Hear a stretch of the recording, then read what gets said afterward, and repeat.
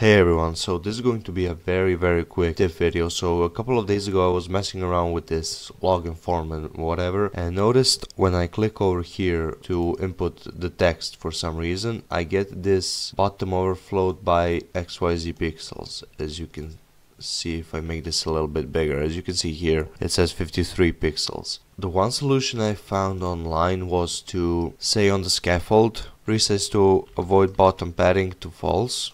But I found this solution to be unwise, since, just wait till this reloads, I click, the keyboard goes up, but the screen does not go up with it, so you can see the whole screen and you cannot use your screen properly. So what I did, here we have our root widget is the center, but below that we have the column, and this I just wrapped in the single child scroll view and it fixed all my problems. So here we go. Wrap with new widget, single child scroll view. And now when I save this, it's going to reload. We go over here, click, and it brings up the screen nicely.